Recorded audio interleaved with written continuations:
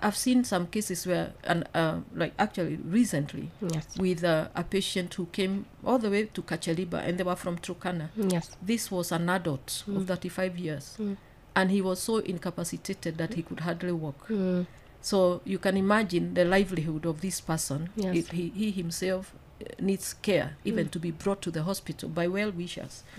So you know, that tells you that he's not able to take care of himself, and he's not able to take care of his family. Yes. But the good thing about the work that is ongoing is that actually after a few days of treatment, this man was up and about, and you can see the improvement. Patients with what we call cutaneous leishmaniasis, an ulcer in the skin that is caused by a bite of a sandfly. It depends where that bite, that ulcer is. So for a beautiful girl like you, if it's on the face, and then you're looking for a potential husband to marry you, it's and a problem. This, how do you don't even come out of the house because you just feel you're cursed and everything. Margaret has said, you know, the children don't go to school, the working parents don't even go to the garden to till. So you just find that it's a vicious cycle of poverty, disease, malnutrition. An estimated 1.1 million Kenyans fall into poverty each year. And that's because of healthcare costs. Would SHA, SHIF, UHC change that, or is there more? Or perhaps, what's the difference between a pharmacy with a Blue Cross and a Green Cross? What about cancer and the rising incidence amongst the youth?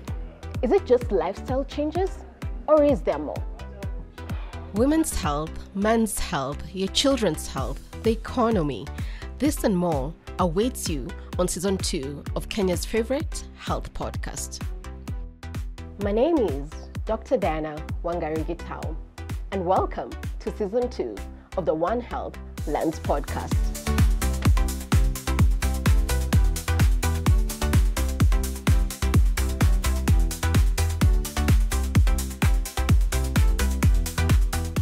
Hello, welcome to the One Health Lens podcast, where we have conversations around health and related topics, making it simple and easy for you to understand.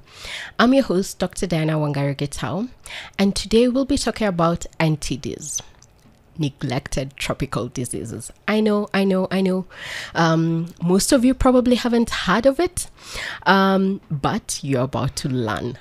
I have very important guests as always, in studio with us.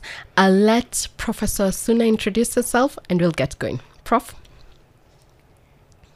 you can introduce. Hello, Dr. Diana. I can even be your daughter at this point. Yes. I am a medical doctor by profession and specialized in internal medicine. Yes. And I am a specialist in tropical medicine and infectious diseases. I trained here in Kenya and also abroad for my PhD. And I spent all my life working on neglected tropical diseases. I worked for the Kenya Medical Research Institute here with Margaret. Yes. Consider her my daughter. And I was the director of the Center for Clinical Research and rose up through the ranks. I went there as a young doctor, in fact. From medical school, I went to, did my internship in Kenyatta and then went to KEMRI as a young doctor. Yes. And I rose up the ranks to the position of Director, Center for Clinical Research and also acting director of KEMRI. And during that time, I did a lot of clinical research, trying to find treatments for the most neglected patients, because the treatments which were there were very toxic, not easy to use, and so on. I'm sure we'll get into that. And then also then joined Drugs for Neglected Diseases Initiative, DNDI, as the regional director. And for the last 20 years, spent my life trying to continue with research and trying to develop treatments for neglected patients. Absolutely. Especially in leishmaniasis. We may hear about it later. Now I'm the DNDI Africa ambassador. Africa ambassador. Yes. It's a good title. Yes. Yeah, but in this role, I engage African policymakers and stakeholders and other leaders to support the ambition in universal health coverage, in the issues of treatments, in the issue of access, because the treatments that are there are not effective. They are not easy to use. They are not safe, and so I try to support that through research and development, so that we can produce treatments that are good Absolutely. for the people. When I so say this is me, long, no, I mean my long life. it does, and with impactful contribution. Impactful. I mean, if I started listing some of the things you have not said, it will be here for a while. But thank you for being here, Prof. Thank you. Thank you for inviting me. Absolutely. Doc, introduce yourself. Okay. Yes. Thank you, Dr. Wangari, for this opportunity to take part in the podcast. Yes.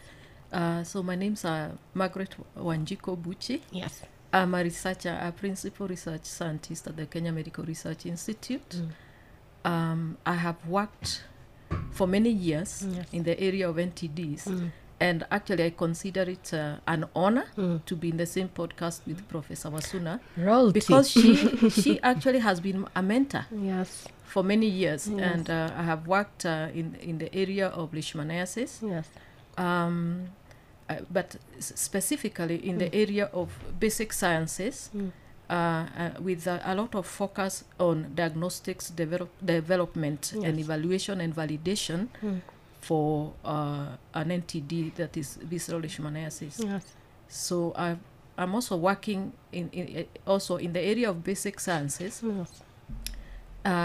in the area of understanding the immunological processes underlying the disease, so that because when we understand that, then we can perhaps get some information that can be the basis for development of diagnostics or vaccines, and so that is the area I have been working in, and thank you. I look forward to having this podcast. We're all daughters of Professor Wasunna. I mean, I'll start off with maybe what's NTDs, right? We're talking about neglected tropical diseases, and it's something that most of us are not familiar with, especially since, one, we've come from a period where there's a focus on, infectious diseases, but it's a lot of HIV, malaria, and then we seem to have jumped now to non-communicable, the diabetes, hypertension, and cancers. But then there's this neglected tropical diseases. What is it? Okay, so neglected tropical diseases, according to the World Health Organization, there are about 21 diseases that they have categorized as neglected tropical diseases. These are diseases that affect the poorest of the poor. There are about over a billion people globally have suffer from neglected tropical diseases. Or are affected, actually. The correct word is affected by neglected tropical diseases. And 40% of these people are found in Africa. And they disproportionately affect children and women. And these diseases are neglected because for very many years there's been no research and development towards them. So you find that even like diagnosis, to be able to diagnose this disease is difficult, because the diagnoses are not fit for purpose. Some of them are invasive, and so even the treatments that are there are very toxic. That's like the bad effects, and they're not easy to use. And they're very expensive, they're ineffective. So the people that have this disease have been neglected over time. Because why? Because the research and development is very expensive. And the model that is there is profit-driven. And so these people are poor. They don't have purchasing power to buy these medicines. And so why focus on them? Yes. So they're neglected. Yes. And also coupled with that, there's been really no funding. Yeah, there was no funding 20 years ago for this kind of diseases. Yes. So first of all, there's no research, there's no money to do it, and the people are very poor, and so they are set aside. Yes. So this is what we call neglected tropical diseases. Yes. And there are about 21 of them. I can name like a few that people can, like bilharzia, for example. People know bilharzia. Yes. People know sleeping sickness. Yes. And the one that is close to my heart is leishmaniasis. Of course. I've spent all my working life as a doctor and as a researcher trying to really focus on leishmaniasis in terms of treatments, and sometimes with my sister on diagnosis. Yes. Yeah. So sleeping sickness is one of them as well. Absolutely. I mean, it makes the case of why even this conversation is important, because, you know, we talk about universal health coverage, and that essentially means we shouldn't leave anyone behind, right? It doesn't matter what condition you have. It means that you should be taken care of. And if we're not really bringing these conversations to the forefront, then they're left behind, right? So then the question becomes around, if we're to think about it from a research, and you've very well put it, that not a lot of research goes into it, right? And you've said that even the research that goes into it is limited, so that then we're talking about, we have drugs that have a lot of toxic effects, they're expensive, so you cannot access them, right? So I want to flick back to Margaret, right? Yes. And mention, and maybe because you work right now on the research element, right? And the advantage of even working in KEMRI is you intersect a lot with communities. Yes. Maybe give us the picture of what, we're now talking about theory, but what you see, the kind of patients, the impact that they have on their day-to-day lives, right? In the communities, people with NTDs. Yes. Not how do they look like, but what's that impact within the communities? Yes. So I've worked in the area of leishmaniasis, and as you said, the research that I've done and we've done of necessity has required that we go out to the field where the patients are. Yes. Because, for example, if you are doing some research on diagnostics, you want to evaluate maybe a new diagnostic, and you want to see the performance, but also the utility among the patients. And what you encounter when you go out there in the endemic areas, you find people who are really neglected and really affected by the diseases. So, for example, with the visceral leishmaniasis, when you go to the hospitals, you find people who come in, they are so sick, they are incapacitated, they cannot even... I've seen some cases where, like actually recently, with a patient who came all the way to Kacheliba, and they were from Turkana. This was an adult of 35 years. And he was so incapacitated that he could hardly walk. So you can imagine the livelihood of this person. If he himself needs care, even to be brought to the hospital by well-wishers.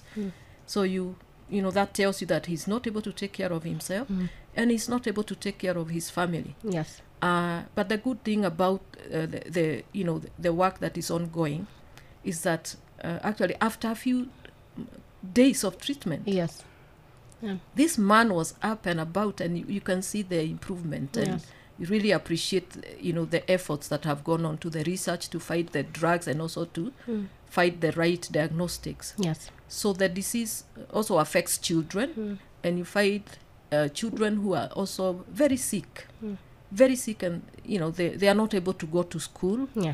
And usually they will come very emaciated and very sick. They are also malnourished. I'm speaking now specifically on the issue of visceral leishmaniasis. So this disease, as an NTD, you find that there is an interplay between that disease and the nutritional aspects in a community.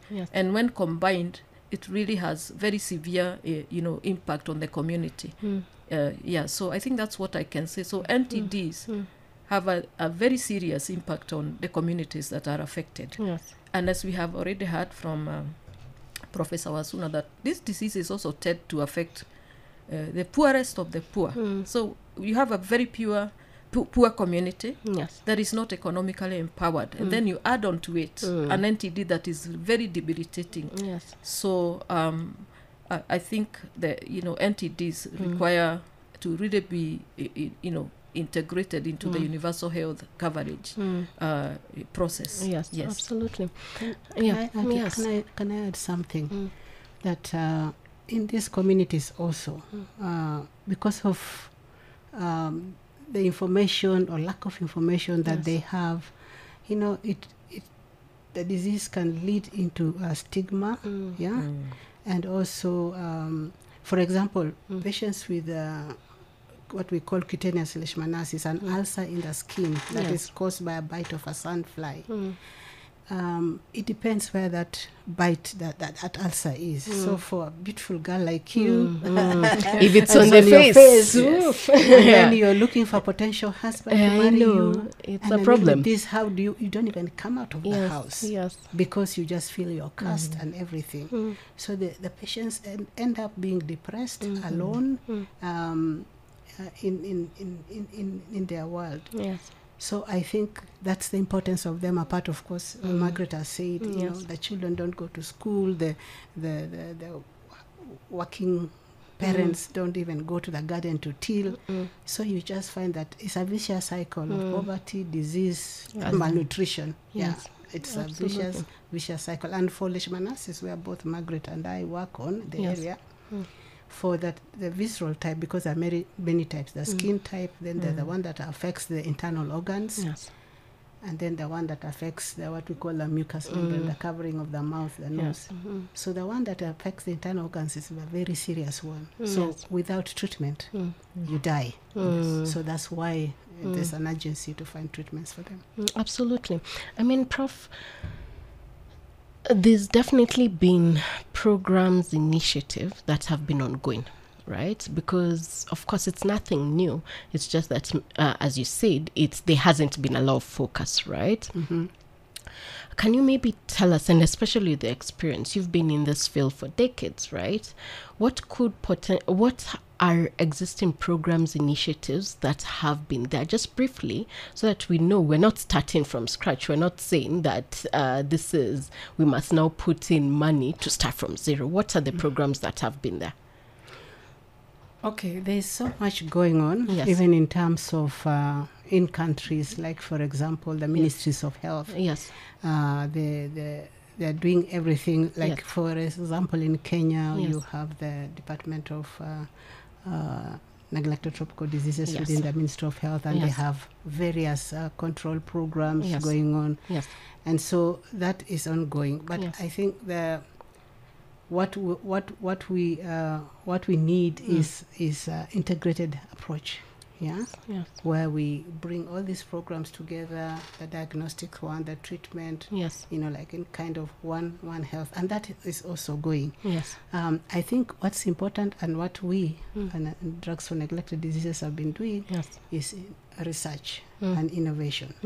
So because you need research and innovation to be able to develop new tools that will be able to diagnose and treat neglected diseases, because for us to achieve universal health coverage, we have to have new tools for to be able to diagnose and to be able to treat, and sometimes to be able to vaccinate.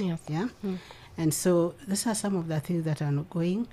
I think also what has been ongoing is in terms of, like, for example, Africa. The AU, through AU, they have come up with continental framework of elimination of neglected tropical diseases. And so there's like a blueprint on what countries should do to be able to eliminate the neglected tropical diseases. And so that's also some programs that are ongoing. We have the World Health Organization having plan a roadmap 2021 to 2030 on elimination of of neglected tropical diseases. Yes. So the elimination programs are catching up, and countries are eliminating some of these neglected tropical diseases, and that is really a plus. Yes. So there are a lot of elimination programs and a lot of research and development programs, but also we have to look for money. There are lots of programs also try to find money to be able to do research. So I think we have to look internally, countries have to look inwards and try to raise domestic funding, because for how long shall we ask others to help us? For how long? So we have to try in our own, look inside and try to get money to be able to do some of this work. So I think what is important is, of course, collaboration and partnerships, and all those kind of programs as well, because we can't do it alone. We can't tackle neglected tropical diseases alone, because apart from patients being neglected, they also live in the middle of nowhere sometimes, and so some of the programs to deal with that, and I think strengthening the health systems. There are some programs, because we have to have a strengthened health system to be able to deal with neglected tropical diseases. Yes, absolutely. But awareness, there are very many programs that really have to make the people aware and tell them that there are these diseases, and especially for the leishmaniasis where we work in. Treatments are available, but they may not be that optimal. Yes. But at least some treatment is there. Yes. And why should somebody die when there's a treatment? Of course, some of them, you have some side effects, but you get treated. So I think that knowledge also is there. There are those programs to educate people, to make them aware. And what we are doing here now is part of that. Exactly. I mean, and maybe let's even take that example of leishmaniasis, right? And from a very community perspective, I'm turning to you all about community, but what can be done to hasten some of these interventions, right? And I know Prof has mentioned some of them, but from a very practical perspective, giving us maybe examples, right? Because there's, from a policy level, but from a very on the ground, what can be done? Is it more about just community engagement? What can be done? Yes, I think at community level, there's a need to have a lot of advocacy at community level, and so that when patients, like for example, you sometimes you find that you have a patient that has come into a hospital, and they come from a certain location in the endemic foci, and you find that you have quite a number of people coming in from that region, and it is very important that that community is sensitized. It's very important that perhaps the stakeholders, the county at county level, and of course in partnership with other partners, have regular outreaches to sensitize in bazaars, sometimes when we have had to do research and we needed to get a certain number of patients, for example, to enroll into a study to answer certain questions, we have found that when you go and interact with the community leadership in bazaars, in marketplaces, then those are opportunities that can become very useful to sensitize the community, to educate the community. Sometimes you may even consider using, cases of individuals who have had the disease and they have recovered and now they have a livelihood, and make them ambassadors, as you interact with the communities. But there is need to really go out there and have a sustained, continuous engagement with the community, so that because the more they know, and especially when they see their own that has suffered, and you have come, or they have come to the hospital and they have gone back, restored, and the difference is as night and day. I tell you, when you see a patient who has had like a severe case of visceral leishmaniasis, and they are treated and they go back, it's unbelievable the changes, especially among children. So those those can be the ambassadors, and this needs to be a continued, sustained effort, so that you engage as many people as possible. The other approach is perhaps, and this has been covered in the national strategy for elimination, is to anticipate that as we move towards elimination, one of the things that needs to be done is to, improve the diagnostics, get and have as many people diagnosed as early as possible. And I think in the national strategy, the timelines are that once you have diagnosed, within 30 days, this person should be in the hospital receiving treatment. So, and the other thing to do is perhaps to go out and do active case finding, where you have a clinical team, a lab team, a community persons, go out in the field and actually, look for patients. Actually, we have had some community health workers in the past who are trained. They could actually palpate the spleen, and they can actually pick out. So, if you work with them, you can improve the number of, cases that are diagnosed early enough and therefore access treatment early enough. But they need to have that community engagement, advocacy at different levels. But since we are talking about a community level, that advocacy needs to go all the way to the community level. Absolutely. It's within their local language where they congregate naturally. Because then the cycle is, as Prof mentioned, it's communities that normally wouldn't be reading the paper, for example, right? And so, Prof, I'll come to you for final words, comments, input as well. What would be sort of first reactions from a community? Are we doing well? And what would be, say, your call to action? So I need to first of all say that the community that really is critical are these vulnerable communities. These are the children. And mothers. Mothers who are either want to get pregnant, or those who are already pregnant, or those who are breastfeeding. These are the ones that have been marginalized, and these are the ones that are also most affected. So we need to incorporate them also into research, in the research that we are doing. Right now, the kind of research that is being done is excluding these communities. And so how do you get treatments then that also are useful to them if you have excluded them, and then you're going to give them treatments that you've used other people to come to a conclusion?